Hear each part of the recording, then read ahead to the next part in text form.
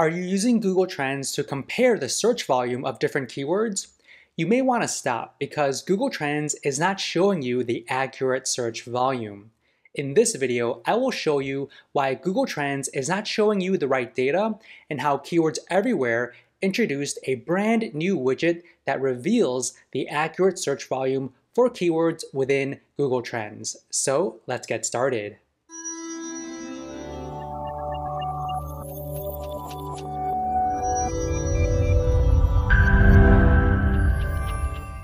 Google Trends is an excellent tool to find the search interest for any given keyword.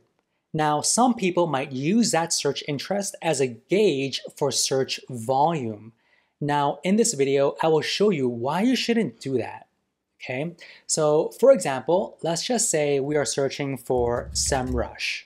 Okay, we are going to click on search term, and let's increase the time frame to the past 5 years so we can get some more data. Okay, so this blue line graph shows you the interest over time. So over the past 5 years, it looks like the interest over time has been pretty consistent, but in 2022, the interest over time has actually increased pretty substantially, right? Now, let's introduce a new keyword. Let's just say we want to look at hrefs and we want to compare the two. So we're going to click on search term. So hrefs is the red line in this graph. So when you look at this line graph, it looks like both keywords are actually pretty close together, right? They're pretty close together. SEMrush is beating hrefs, but just barely.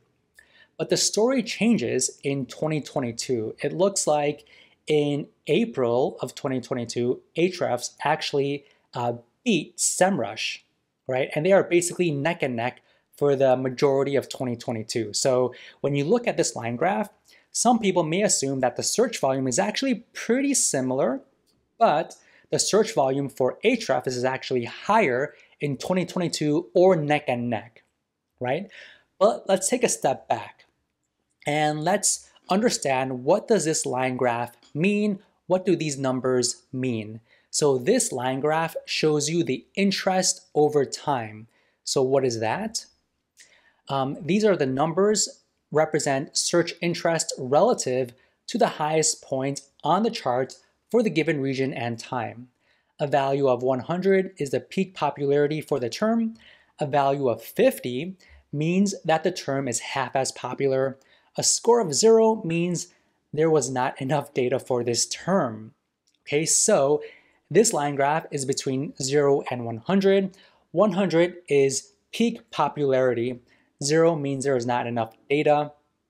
So when you look at this, it means that the peak popularity is in 2022 for these two keywords, not necessarily search volume. Okay, so we got the insights from this line graph, right? But the insights will change when you look at the actual search volume. So that's where Keywords Everywhere comes into play. So Keywords Everywhere recently created a brand new widget that reveals the search volume. Okay, so let's show that to you right now. So install the Keywords Everywhere extension, turn it on, and since we are looking at search volume, you need to purchase credits so Keywords Everywhere can pull that search volume and show that data for you. Okay, so make sure you purchase credits. Now let's refresh the page. Now keep in mind the story that we created with interest over time. Now with Keywords Everywhere, you can see this brand new widget that sits above the interest over time line graph. Now look at this line graph from Keywords Everywhere. This is the actual search volume over the past 5 years.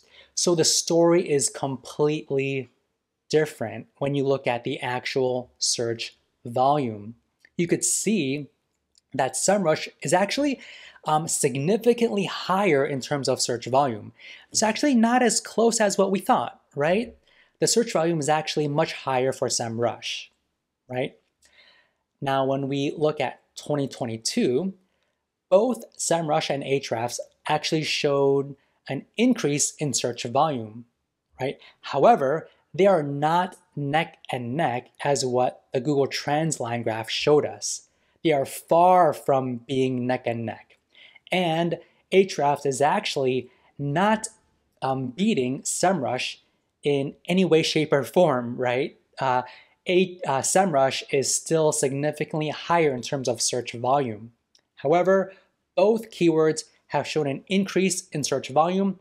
However, they are not neck and neck, right? So for example, when we go back to April, SEMrush had over 17,000 search volume, while Ahrefs had a little over 11,000 search volume, all right? But when we look at the Google Trends line graph, it looks like Ahrefs is beating SEMrush, but this is interest over time, not search volume.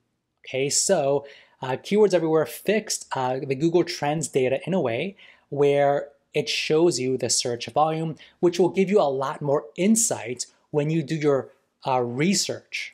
Okay, so go ahead and install Keywords Everywhere and start using this and analyze this widget to reveal the search volume for the keywords that you are researching within Google Trends. So thank you, and we will see you in the next one. Thank you so much for watching. Make sure to like this video, subscribe to this channel, and hit that bell icon to get notified of future videos that we publish. And also, if you want to check out our other videos, make sure to click any of the videos on the screen. Thank you, and we will see you in the next one.